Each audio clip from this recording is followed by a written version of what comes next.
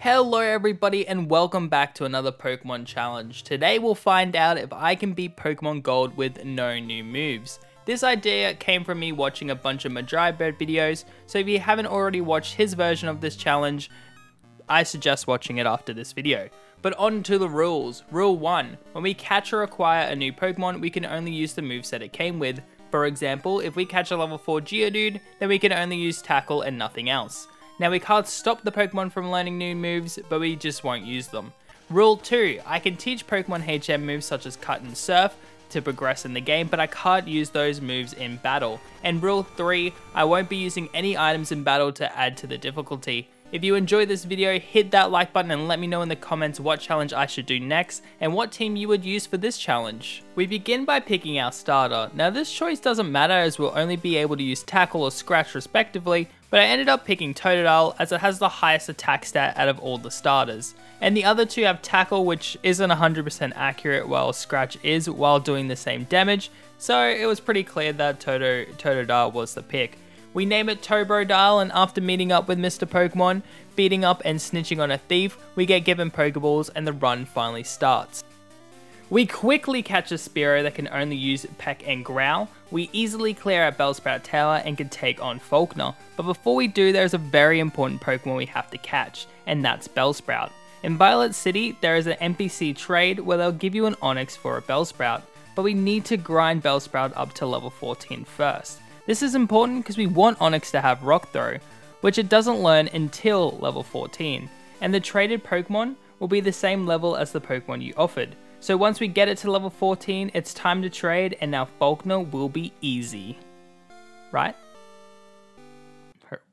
Right?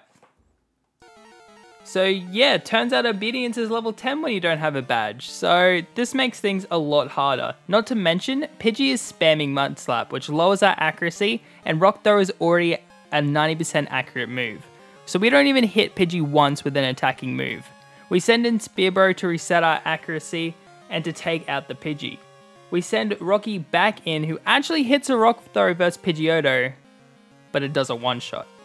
But it does bring it low enough for us to revenge kill, and with that we get our first badge. And now Rocky will listen to us.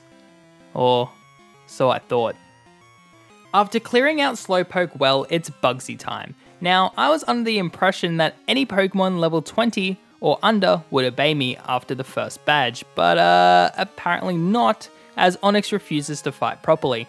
Finally we take out Metapod after a very long time, and now it's time for his ace, Scyther. And I kid you not, we don't hit a single Rock Throw. Either Rocky disobeys me, or Rock Throw misses, and Scyther continues to stack Fury Cutter and sweep our team. Now just in case you didn't know, this is how Fury Cutter works. Fury Cutter starts off with a base power of 10, but every time it hits successfully, its power will double, up to a maximum power of 160. If Fury Cutter misses, the user is switched out, or the player uses an item, the power will reset to normal. Thanks Bulbapedia for that. But yeah, needless to say, Scyther sweeps our team with a 106 paced Fury Cutter, and we lose our first Bugsy attempt. But we come back.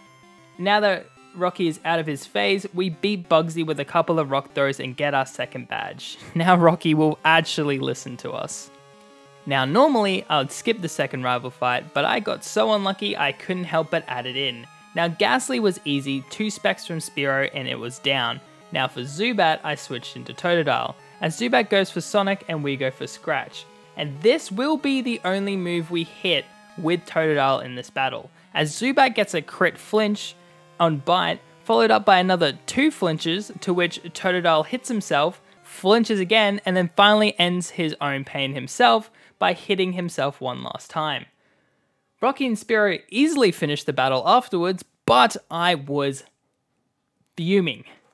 But to add to my suffering, it's Whitney time, and there is an in-game trade you can do in Goldenrod Mart, where you can trade Drowsy for Machop, and I thought it was Abra. And do you know how annoying Abra is to catch? Not only is it hard to find, it will first turn teleport every time, so if you don't catch it in the first throw, you lose it. So after 10 minutes, I finally catch an Abra, but it's level 10. I need it to be level 14, so Machop has Karate Chop. So I finally grind it to level 14, only to find out I needed a Drowsy this whole time, which is super common and comes level 14 straight away. Anyway, we have the Machop now with the access to Low Kick, Leer, Focus Energy, and Karate Chop.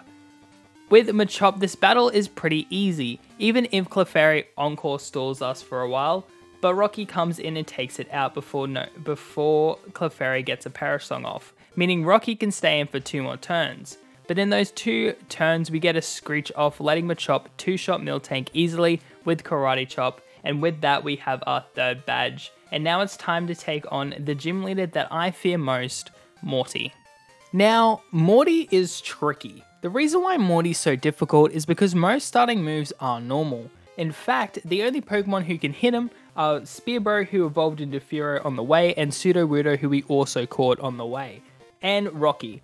But the problem is, Sudowoodo and Rocky have pretty bad special defense and can't outspeed Gengar. So that really just leaves it to Furo, who can't be affected by any of his ghost moves, but it can be affected by Curse. So, on our first run, we do unfortunately lose. We get rid of his Ghastly and Haunters easily, but his Gengar lands a few Hypnosis with Dream Eater spam, and it's just unfortunate. But on our second attempt, we do get super lucky. We get rid of his Ghastly and Haunter easily, and then in comes our main problem, Gengar. Now, again, if Furo goes down, it's all over. So I send in Rocky and Sudowoodo to try and get some chip damage, but they instantly die. So it's all up to Spearow, who for some reason is unaffected by Hypnosis, and we get several free pecks off, and finally take him out with a crit, and that's our 4th badge acquired. On the way to Chuck, we catch a Tentacruel, but it has an awful moveset, so I instantly replace it with Mantine. Now, onto Chuck himself, who was honestly a joke, as Furo easily beats his team with a couple of pecks and 1 Karate Chop from Machop to finish off his Poliwrath. And with that easy battle out of the way, it's Jasmine time, who is probably the hardest gym leader. Now, I thought this would be easy with Machop, but we get bodied on our first attempt, so I decide it's time to train up Machop and Mantine, up to level probably around 30. While grinding, Machop evolves into Machoke, and now at level 30, Jasmine is a lot easier. 1 Karate Chop takes out Magnemite, and I try my luck with Focus Energy crits, but get nothing. Steelix is low enough now though that Mantine can easily take it out with Bubble Beam. Unfortunately, Magnemite lives Bubble Beam and one-shots Mantine, leaving it up to Rocky, who after a few rock throws, finishes off Jasmine. Now it's time for my least favourite part of the game, all the rocket shenanigans. We first catch the red Gyarados, who will be a main player on our team for the rest of the run, doing most of the damage and really carrying, as its starting set's not too bad. It has Leer, that lowers defense by stage 1, Thrash, which is a really strong move, but it locks itself in and then confuses itself once it's done, Dragon Rage, which only does 40 damage, and Bite, which can flinch and is a dark type move in this game. So it's going to be super easy for those ghost types who you've been having issues with. We easily clear out the rocket base with Thrash spam and proceed to body Price easily with Machoke and Mantine, who both have super effective moves against his team. And once again, Team Rocket is an easy sweep in the radio tower, and now we can actually move on to Claire, the 8th gym leader. On the way to the 8th gym though, we do catch ourselves a Swinub for the Elite Four. Now honestly, I was pretty scared for this fight. Our team's pretty weak at the moment as I haven't done any grinding. The only grinding we have is on Gyarados as he took out all the Rocket members. But this was easier than I ended up thinking it would be, but that's mainly due to Dragonair missing its first Thunder Wave and us taking it out in 2 Thrashes. If that Thunder Wave hit, we were in trouble. We switch into Muscle for the second Dragonair and take it out with a couple of Karate Chops. I'm mainly just making sure that Gyarados doesn't get paralyzed. The third Dragonair, however, proves to be kind of annoying. Since I don't want Gyarados to get paralyzed and the rest of my team is pretty weak, it does take out a lot of us. Luckily, Rocky was able to get a Screech off, and this lowers its defense by 2, and this allows Spearbro and Gyarados to take it out no problem. Kindra, however, is a bit tankier than the rest of our Pokemon. I decided that I would just go for Thrash and see how it goes. I hit Kingdra with a couple of flashes, but it brings it into a range for a potion. But eventually it does fall down and we have the 8th gym badge. We run into our rival in Victory Road, but Gyarados makes a quick work of him, basically sweeping him, so there isn't too much to talk about. Now, our team is looking really weak, so we need to make some changes. We add Swinub to the team, and in Victory Road we catch ourselves a Golbat and a Graveler. Since they are in Victory Road, they're pretty high level and should have decent movesets. So with these changes, let's look at the team. We have Gyarados with Thrash, Dragon Rage, Bite, Leer. We have Bronub with Powder Snow Tackle. Muscle with Karate Chop, Leer, Focus Energy, and Low Kick. Graveler with Magnitude, Rock Throw, Harden, and Self-Destruct. Golbat with Wing Attack, Confuse Ray, Supersonic, and Bite. And then lastly, Spearow with Peck and Growl. So let's take on the Elite Four. Will is a decently easy battle. Gyarados ends his Xatu quickly in 2 bites while only losing 50 HP to a Psychic. He brings in his Jinx as we switch into Graveler, thinking that a Rock Throw will do decent damage, but we get one shot by Jinx's Ice Punch, so yeah, that kind of put a halt to that plan. I switch back into Gyarados, and silly me, I go for 3 bites instead of a Thrash, which would probably either have been a 1-shot or a 2-shot since Jinx doesn't have the best defenses. He brings in Slowbro as I switch into Golbat, and we whittle him down with Confusion and Flinch hacks. And eventually we finish him off with 2 bite flinches in a row. And without that luck, Golbat would have gone down to 2 Psychics, as his first Psychic only left us with 30 HP. I decided to stay in with Golbat and try my hack strategy again. We almost take out his Xatu with a crit, but we fall down to Psychic. He uses his Max Potion on Xatu, but Gyarados 2-shots it anyway, leaving his last Pokemon Exeggutor, who we chip down with Fearow, allowing Gyarados to finish it off with Thrash, giving us the win versus Will. Now it's time for Koga. Koga can be very annoying as all of his Pokemon have a way to affect accuracy, so it's a really luck-based battle at times, and I am not at all lucky with accuracy in Pokemon. We start off with Graveler as he starts off with a Rainier who quickly goes for Double Team as we switch into Golbat, so it's already not looking too good. We luckily though hit the Wing Attack and it one-shots. He brings in Venomoth, who more or less shares the same fate, going down in 2 Wing Attacks. He brings in Fortress, which is probably the most annoying Pokemon on his team for me, as it has a monstrous defense, and a lot of these starting moves are very weak physical moves.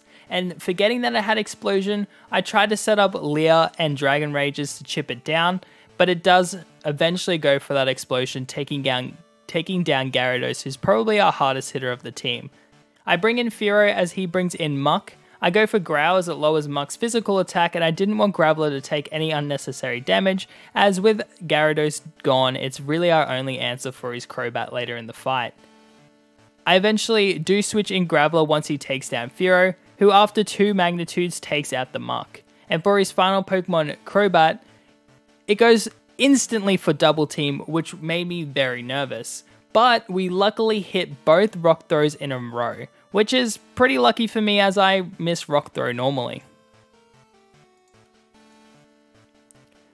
I wasn't too worried about Bruno, as he is notorious for being the weak link of the Elite Four. I start with Graveler thinking he'll lead off with Onix, but instead he leads with Hitmontop. He goes for Dig as I go for Self-Destruct, giving him a free KO.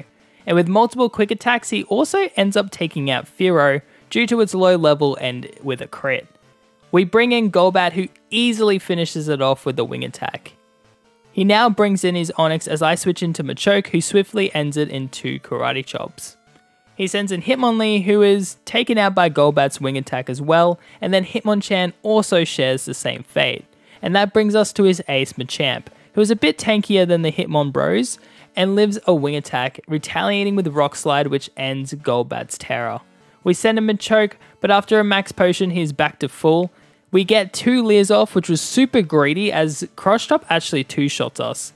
But it also allowed us with the crit to take out Machamp in 1 hit after he missed his second Cross Chop, giving us the win against Bruno. So yeah, pretty easy battle, as I thought. But now it's time for probably the most annoying fight I've ever had. So Karen's first Pokemon is just as bad as Koga's whole team, at least when it comes to hacks. Her first Pokemon is Umbreon, who starts the fight with Confuse Ray, and we don't get a single attack off with Machoke, who hits itself in confusion, I kid you not, 4 times in a row. And once we finally snap out of that confusion, Machoke misses twice in a row due to Sand Attack. So yeah, not a great way to start the battle. I send out Gyarados, who breaks through the confusion and takes out Umbreon with its 3rd Thrash. She sends out Gengar, who goes for Curse first turn as we hit a pathetic Magnitude 5 with Graveler, allowing Gengar to hold on with what looks like 1 or 2 HP. It then gets a crit para with Lick, but we break through and take it out with 1 more Magnetone. She brings in a Vileplume, which we chip with Fearo's Peck and finish off with Gyarados' Dragon Rage. She then brings out Murkrow, which is probably one of my favorite Gen 2 Pokemon, which gives me mixed feelings when I one-shot it with Rock Throw. Her Houndoom takes out Graveler easily with a Crunch, and after a Leer, Gyarados one-shots it with Thrash, ending the miserable Karen battle. With Poliwhirl added to our team, it's time to take our revenge on Lance. The battle does start differently, as now that I know he leads with Gyarados, I decide to lead with Golbat, who after a crit takes out Gyarados with 3 wing attacks. He sends in Dragonite again as we respond with Graveler, who still doesn't really like those twisters, but this time manages to take out the first Dragonite without going down. He sends in his 2nd Dragonite as I try to go for self-destruct, but he outspeeds and hits his Blizzard. But now that I know this Dragonite doesn't have Thunder, we're free to bring in Gyarados, who gets off 2 Thrashes while dodging 2 Thunder Waves. I get confused from Thrash, so I decide to switch out into Muscle, who tanks a Hyper Beam, but sadly barely misses the KO with Karate Chop and gets nailed by another Hyper Beam, ending his sad career. I bring in Poliwhirl to finish the job. He brings out Charizard afterwards, and well, I don't really want Poliwhirl taking no fire attacks, so we switch into Gyarados as I go for Leer to try to make sure that we do get the 2-shot, but looking at that damage, it looks like it would have been a 2-shot without the Leer anyway. So we finally take out the Charizard, and now it's time for our true revenge as he brings in Aerodactyl, who goes down to 3 Powder Snows thanks to a freeze from Poliwhirl. And now that his Aerodactyl is out of the way, he brings in his 3rd Dragonite, who annihilates Poliwhirl with Fire Blast. We get a Confuse Ray off with Golbat and start testing out our Hack's Luck as Golbat gets taken out by a Hyper Beam. But since he has to recharge, we get a free Thrash off, and after 2 more of those connect, we beat Lance.